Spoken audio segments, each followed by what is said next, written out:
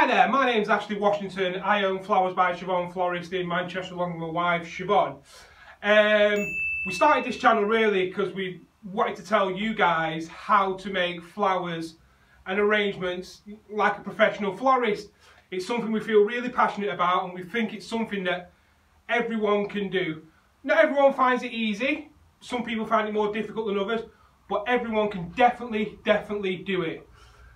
So today it's my turn. We take it in turns, Siobhan 1 week, myself another week, and today I'm going to show you how to make, put my brew down, a 5-point star. It's a little bit different, this star, because normally they're just based in double crescents, but with this one I'm going to do a gypsophilia edge, I'm going to do a double crescent topper, and I'm going to do a spray in the middle with yellow roses. It's going to look great. Let's get on with it. So for this one today, we're going to be using our gypsophilia or gypsophila, however you want to say it. We've got some double crescents. We've got some yellow Kenyan roses. Kenyan roses tend to have a smaller head on them, and they work a little bit nicer on a smaller arrangement like this, because when it's a big head it takes up too much space. And we have some salal foliage. So let's get on with it. Right, so we're going to start with the edge of the 5-point star. We're going to use our gypsophilia, and we're going to start by just snipping. We want this quite short because I don't want it to stick out too much on it. So what we're going to do is, I'm just going to start by adding around the edge.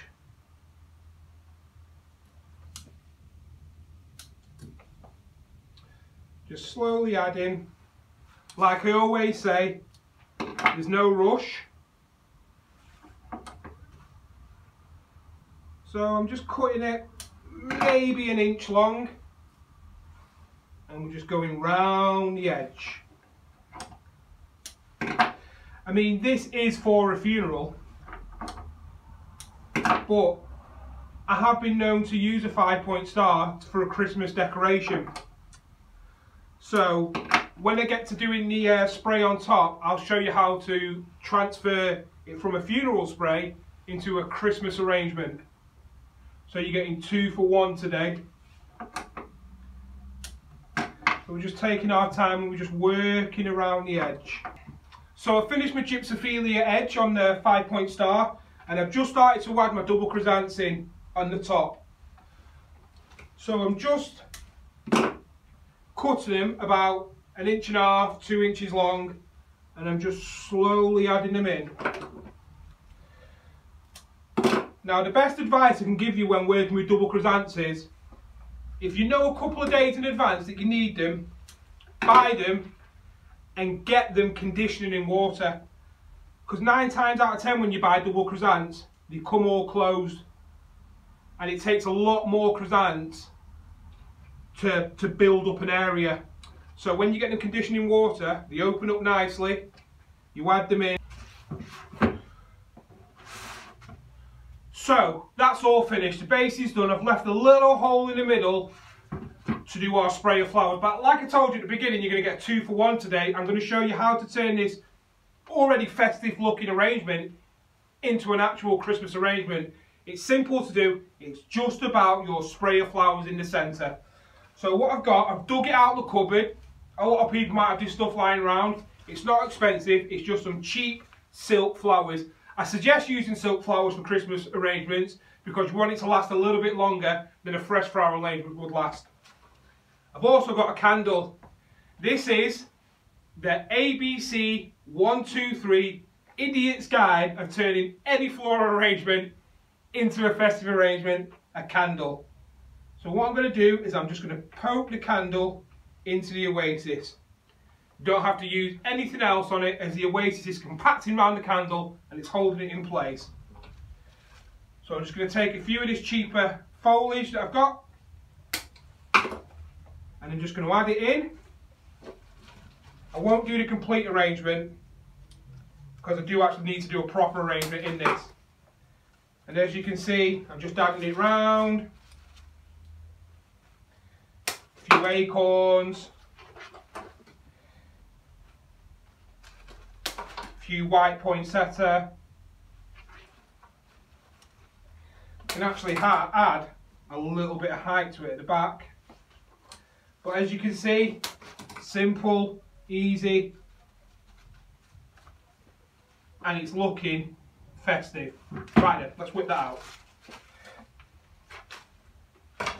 So what I'm actually going to do is I'm going to use my salal and my yellow Kenyan roses, which like I said are a smaller head rose, to make a centre arrangement.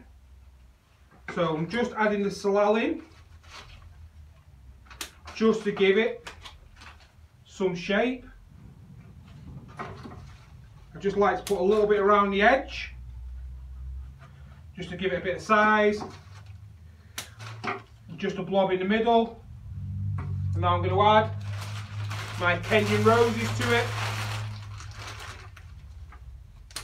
The first one's always a little bit longer, because that's going to be your centre focal flower.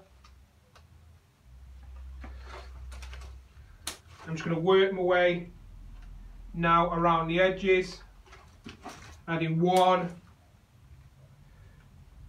2, 3, and as I've added them, I can now see where I need to add some more foliage. So I'm going to add a bit more there at the back. I'm going to add a bit more here. And just a little snip there. So now I'm going to continue adding my Kenyan roses.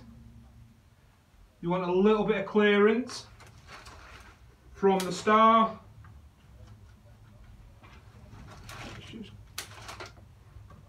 I might as well use a lot of them. There is no rules when it comes to numbers.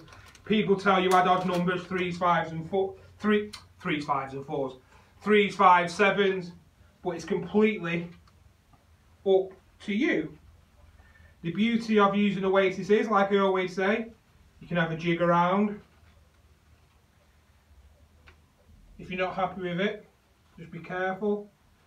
You can have a move around. I like to leave some room for the butterflies, as Siobhan's always taught me.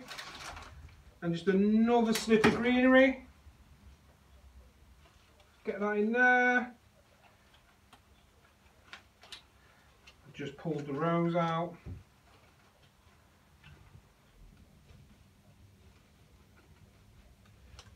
And